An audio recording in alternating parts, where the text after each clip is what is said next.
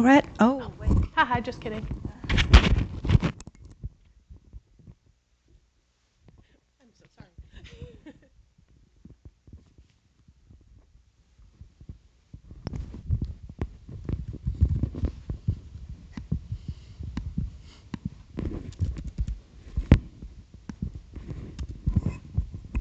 Oh, oh. Oh. okay. So next up we have Seitaro Yuki talking about building a web application with continuation monads. Oh, today we'll introduce how to construct web application with continuation monads. Today's agenda is summarized in the following. First, we'll introduce of Duango as that I work for, and the service called Nico Nico that Duango has managed. Then we will point out problems of the component technologies of existing web applications. Next, we will explain the method to construct web application with continuation monads. And we update the components to index continuation monads. First, we describe Duango and Nico Nico. Duango is a company that operates the Nico Nico, that is a video sharing and live streaming platform. Nico Nico has 50 million accounts and 2.5 million of premium members who pay 500 Japanese yen a month. So it has been known as one of the most major media streaming services in Japan. Duango also as a company that adapts functional programming language has been known in Japan, because Duango is using a variety of functional programming languages such as Scala and Erlang. So I joined Duango as a Scala specialist and writing the Japanese Scala textbook for in-house training. And we published this textbook to GitHub. In this presentation, I want to talk about the account system of Nico Nico. Duango has a variety of services such as e-books and slash service, as well as video sharing and video live streaming. But the functionality of users' information has been aggregated into the account system. The tasks of the account system are such as following: user registration, user authentication, acquisition, and editing of user information. The account system is for various services and they have many devices. Therefore, the account system is required various interfaces. So we want to decompose the large web application into components and want to reuse and assemble them. Then when you look at the existing component technologies, for example, there is a method called doFilter in Java server filter. This method takes a request parameter, and after some processing for requests, the method runs chain by passing request. Then it does the further processing on returned response from chain. If you want to create a new servlet filter, you should implement this to filter method. You can put preprocessing before calling next chain. You can also put post-processing after calling the next chain. We add functionality to web application to combine a plurality of such processing. This nested structure can be seen in various languages such as WSGI or Python and lack of Ruby.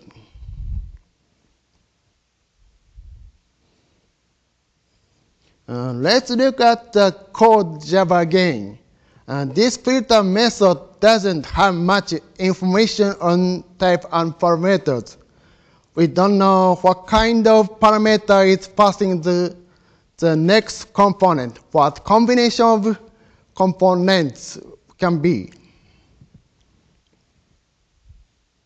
So we introduce components web application using continuation monads. Before our explanation of continuation monads, I would like to mention about continuation. The continuation presents the rest of computation at a given point of execution. In this figure, A is some point of execution. R is the result of whole computation. And that means A to R is the continuation at A. Next, we see the continuation monads. Continuation monads can be expressed in just 4 lines of a Scala program. Please recall the previous figure of continuation. In this code, a type parameter M means a value in given point of execution. A parameter O means a result of this monad. A function of A to R meant a continuation at A. Thus, continuation mode constructor converts a function that receives the continuation to a monad. Let's try make a web application with continuation monads. First, we write the authentication verification component with continuation monads. It assumes that a user logging elsewhere on their session in HTTP cookie before the operation. And these components store the session information in substrates such as Redis. The component compares the cookie information and the server information to check whether authenticated. If the session is correct, then components pass the session information to next one. Otherwise, it redirects login form. The authentication verification can be expressed in this sequence diagram. If verification succeeds, the component executes next one. Otherwise, redirects. When we write this component in Scala, it like this. In this code, read the session ID from cookie function. Take a session ID from cookie in the request. Session from Redis function take our session information from Redis using session ID. Using these two functions, we can verify whether the request authenticated. We apply these two functions to request, then if the result was sum, then verification succeeds. a redirect login function returns a response that redirects a login form. In a verify auth function, a variable k that has a type of session to response is a continuation. When verification succeeds, then the continuous k is executed. Otherwise, a redirect login form function is executed. Next, we write compression component with continuation monad. The compression component doesn't do anything to request. And this component will compress a response only if the request has accept encoding header. The compression component can be expressed in this sequence. The component does not do to request.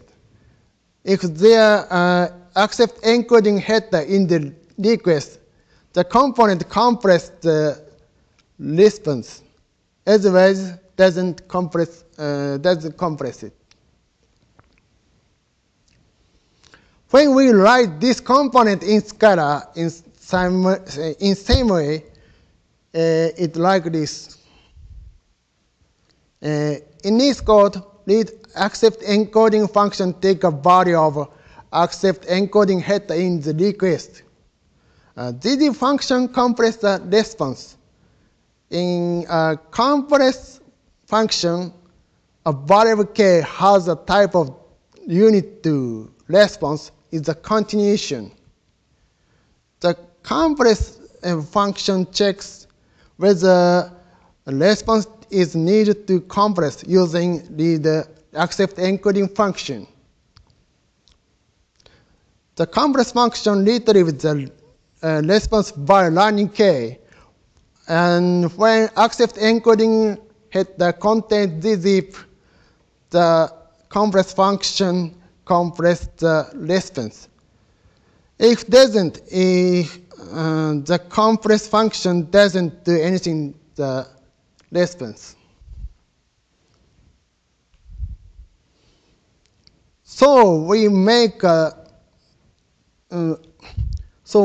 the authentication verification component and compression component with continuation monad.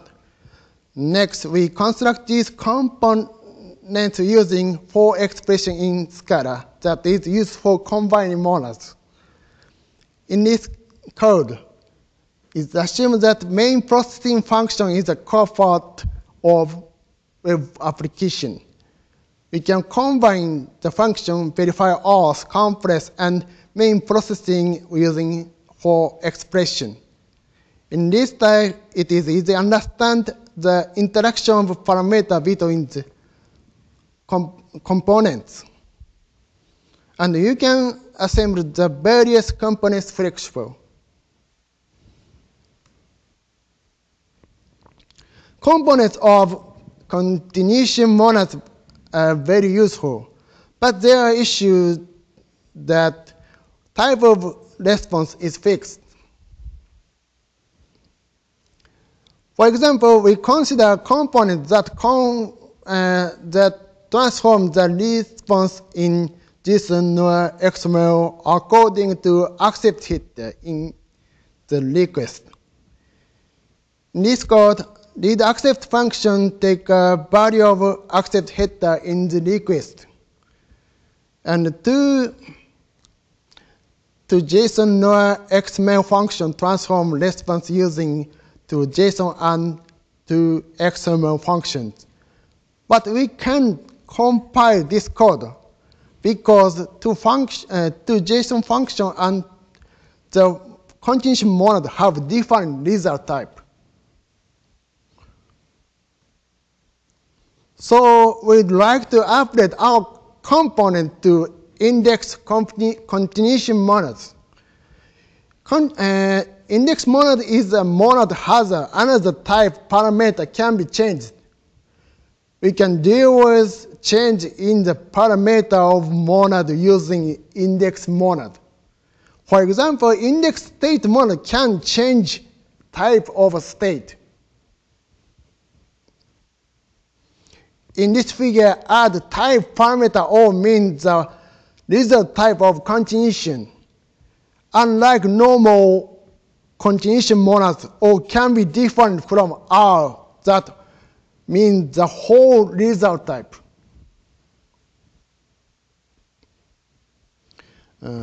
Code of index continuation monad almost the same as normal continuation monad, except additional type parameter O and type of flat map. And we think that counter-variant map function to be pair with a map function. Using index continuation monad, we can combine monads have different result type.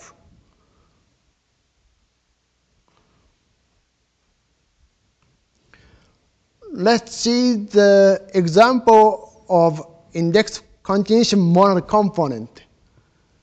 Unlike previous example, we can deal with entity as entity has a type of intermediate result with continuation monad, index continuation monad.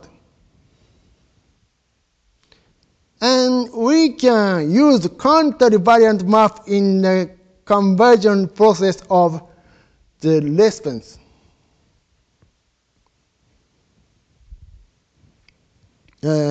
Conclusion, we have seen the construction of web application using continuation monads. Component continuation monads are flexible to compose and easy to understand, unlike a Java servlet filter. And we are updating our component to index continuation monad deal with the change of the result type of continuation. Thank you.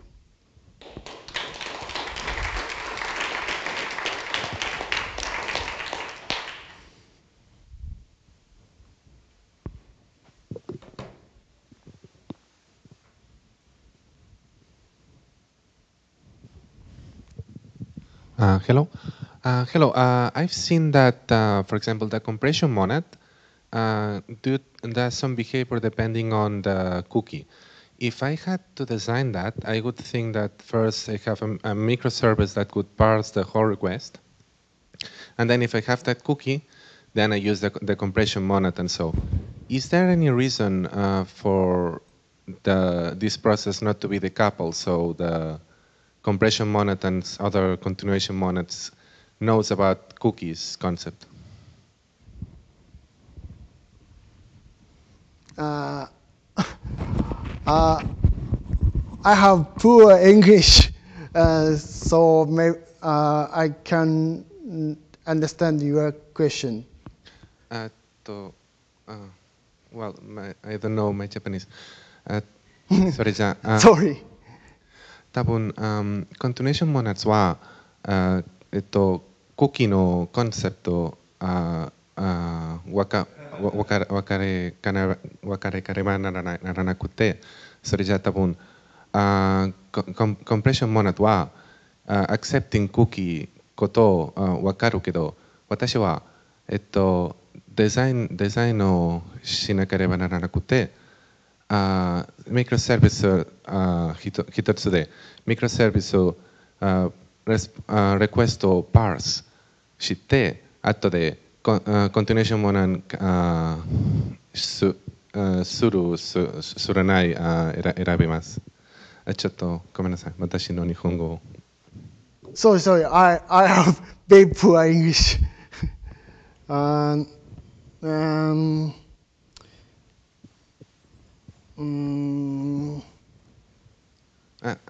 とで。Sorry, later.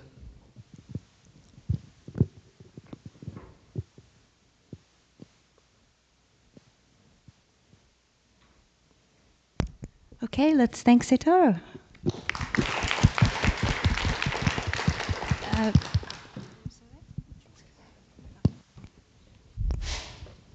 All right, so now we have lunch and we're starting